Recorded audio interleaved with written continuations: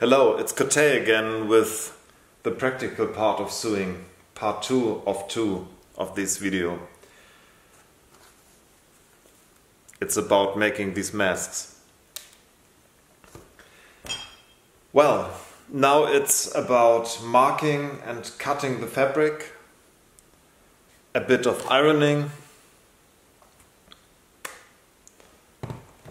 and sewing. So, I first start with cutting the centerpiece. In a rakusu it would be called the kagami. It is just a piece of fabric, 35 by 17 centimeters. We will fold it in half and then we will iron 3 folds with 1.3, 1.5 centimeters each into it. The folds are kept within the frame at the sides and will fold up in the middle to give room for your nose.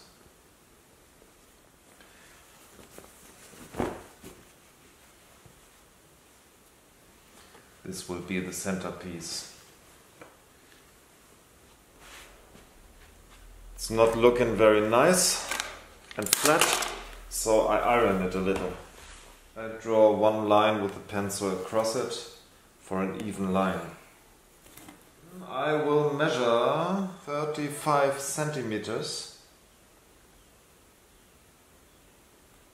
which is here, and then 17 should be on this side. That's 17. Is there. Okay, so I start cutting. By the way, if you own scissors for fabric, only cut fabric with it. When you cut only once something else, it is possible that they come apart a little and that cutting fabric with it is not as smooth anymore. By 35, and this is okay. That fabric was a present by Jika, thank you.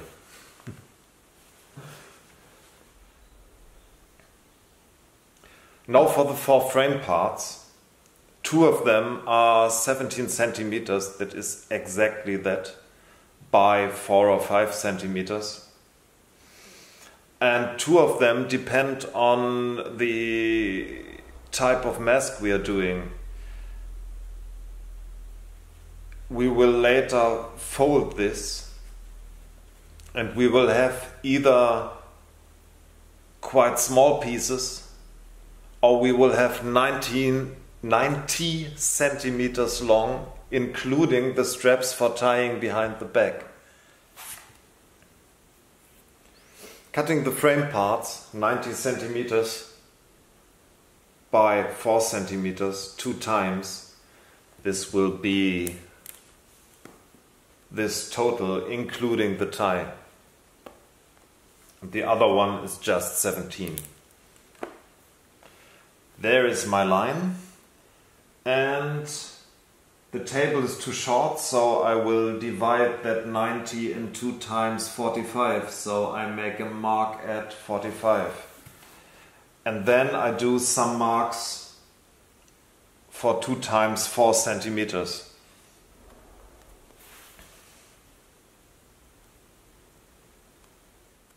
And I'm having enough fabric. I'm also drawing the next with again 4 and 4 is 8 there. And I'm taking 17 centimeters.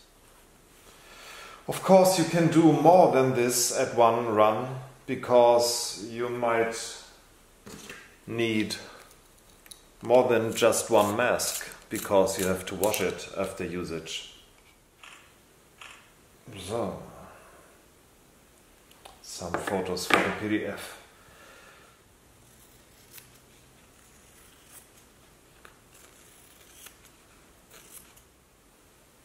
These are that frame piece, this is that frame piece, And the other one.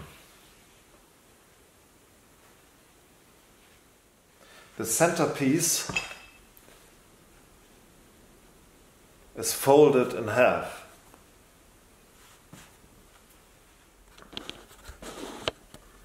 Now I will iron the 3 folds that are meant to form around your nose into this.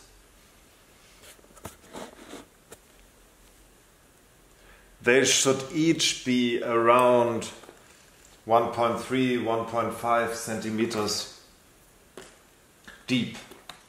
17.5 or something. That is 5, 6, 7, 8.5, 8.7 or so. 6, 7, 8.5 and a little bit. 1.5 again and 1.5 again. 1.5, 1.5. I will start with the middle one. Put these marks onto each other.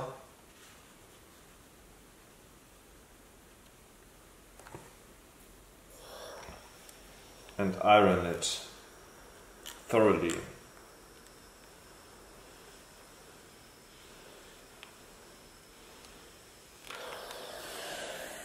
As you can see easily, I'm not a master in this. So, 3 folds. I will secure them with pins because it's important that we get them right into the frame.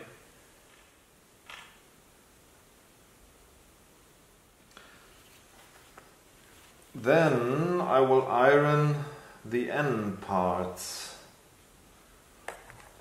I fold them in half while ironing it. And that one again to the inside.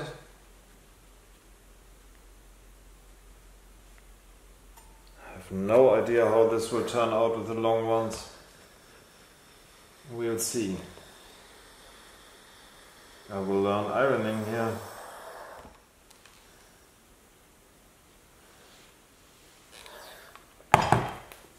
So I started with this part. This is not very friendly when I'm not looking at you. I started with this part, folded it in half, ironed it, and then folded the halves again to the inside in halves and ironed it, and this is the result.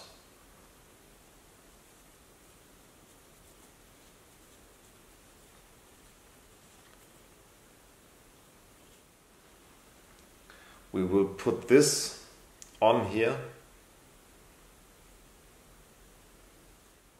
As it's already here and on this piece. Well, don't attach the backside of the folds to it. Completely in there and securing it with a pin. That will be the first parts we'll be sewing. Sewing? Well,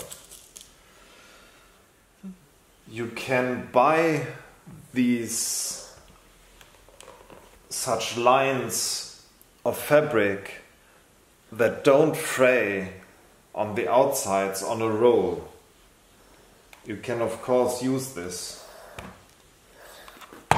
So that would mean you would buy a 2 or 3 centimeter frame on a roll if you want so, and you just have to fold it in halves. This back stitch that we are using for sewing the kesa and the small kesa, the raksu. First I have to find the start of this thread somewhere. Cut the thread. Don't use too long thread. It will twist and fall on your feet. It will make knots and strange things. Better use not that long. I go in here from somewhere under and pull until the knot stays. And I will stick in a little behind that knot and come up a little before to the left. I will stick in a bit behind to the right and come up a little bit in front to the left. I will stick a little bit behind to the right and come up to the left. Don't pull too much in this or the knot will disappear into the fabric. A little bit behind and come up a little bit left in front. A little bit behind to the right and coming up left in the front. A little bit behind to the right and coming up to the left in the front. You don't want to hear this anymore. A little bit behind and up to the right and to the left. A little bit behind. If you want these sewing lines to be exactly straight and not dancing knots, you can draw a line, a sharp line with a pencil or fabric marker and then sew along that line. So, but for these masks where you don't see anything because you're normally using the same thread color than the end color, you won't see anything. So I hope you can see this. So this is the line how I would sew. There are the points on the front side and there are dashes on the back side. This is that stitch out here.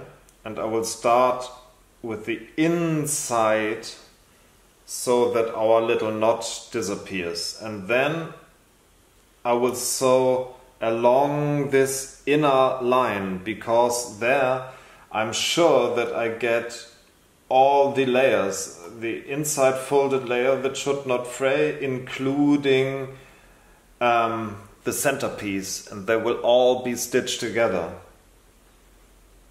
So I'm going in a little bit behind that knot, not sewing through this layer here. Oh, it's windy outside. A little bit behind, I will go in and all the way through, and a little bit in front I will come up. You don't have to do very narrow stitches or so. It will be sufficient if it holds somehow. I'll take away the first one because the others hold it. The first few stitches are always looking a bit funny, but that is not very much important because the other frame part will sit in front of it.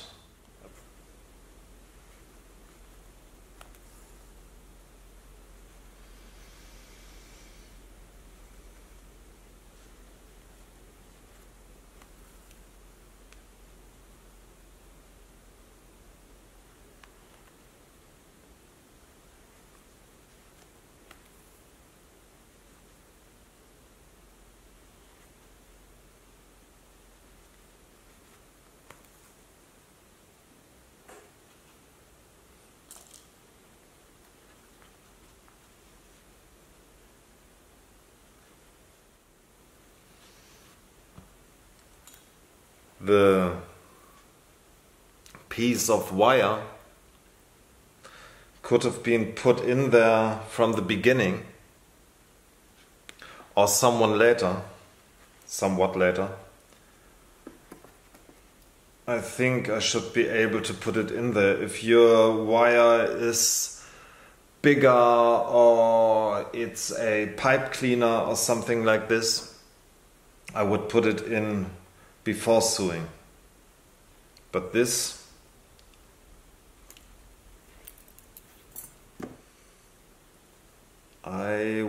insert the wire there, put it in the middle and give this already a little bend so it will stay inside. It's much easier getting through these layers of fabric and coming up again with a smaller needle. I really have to use a quite firm grip in order to get it out again. Again, we don't have to hide the final knot because the other frame part will come in front of this and no one will see it. Back side, front side. So this is the folds show down, here's the wire.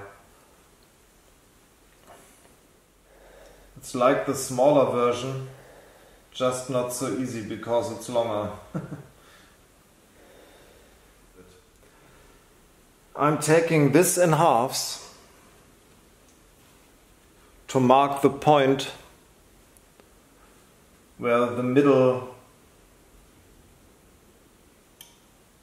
of the mask should be.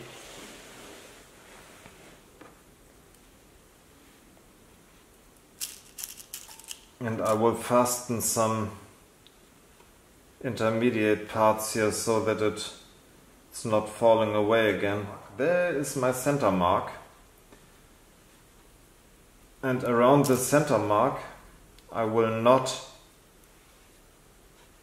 pin it, because there the mask will sit.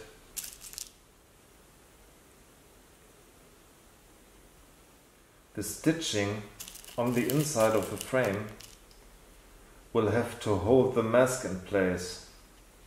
And I want to fixate the mask part completely before I fiddle around with those long parts.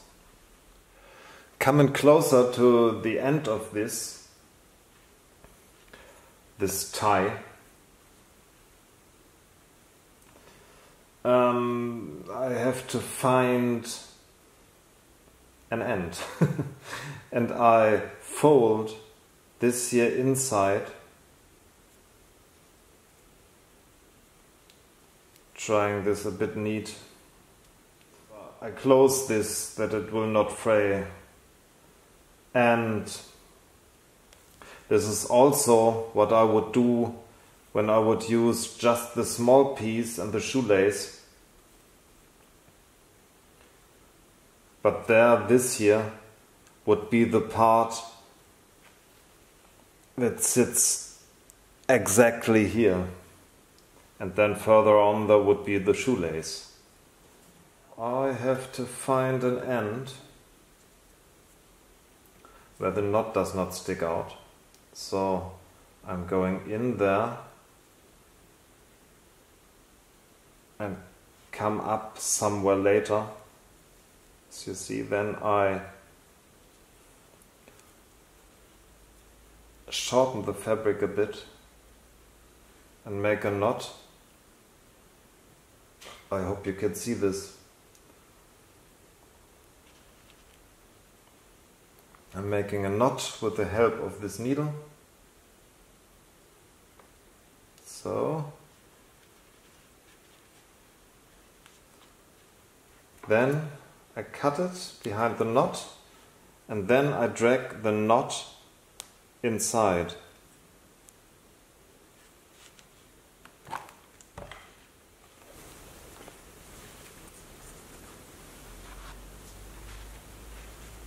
This is the mask you've seen me sewing.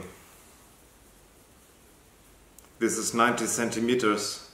It is the extension of the vertical frame, and it is with this also the tie. Quite a lot of sewing. 90 centimeters is 1.80 meters together. If you would do the frame just this little part, of course folding inside for not fraying it out, and putting in a shoelace or something, you would have to sew only this part, not this. And it's also better to knot behind the head or even use a stopper where you can press a button and slide it up and down this, so it is much easier to wear than making a knot behind your head. However, I like the charm of this, that there is just a wire and some fabric, and I like the practicability of this. But this is also quite some more sewing. However, I think one needs more than one of these masks, because you have to wash it after each longer usage every day if you are out. So you can store these when they are infected and dirty in a plastic bag, and you can then wash more than one together. 5 minutes on a stove cooking or hot washing in the machine is sufficient to disinfect it and kill the virus, if a virus is something living. Well, they both work well. This one form the wire around the nose, bind it above the ear,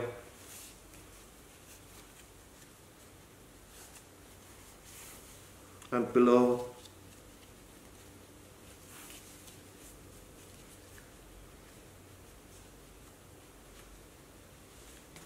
It works good, it fits well, there are no gaps. Can breathe really sufficiently through it.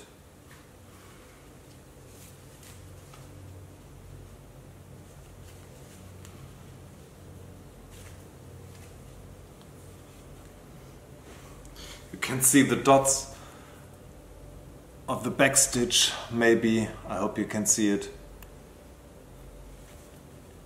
Normally I would have used a thread in the same color than the frame and the ties, but here, to show it, the light one is also nice. However, thank you for sewing. I hope to see you and discuss this with you at Tree Leaf in the forums, and I'm planning on holding some Fukudenkais together with you if you want to, where we can sew together, and other than in the normal Fukudenkais for Kesa or Raksu sewing, we can talk a bit more and chat about which is done how, or maybe you bring up another kind of mask and share it. Or do this if you want to, or just want to say that this is all nonsense. I would love to discuss this. However, this is it. Stay safe, wash your hands. Bye. Thank you.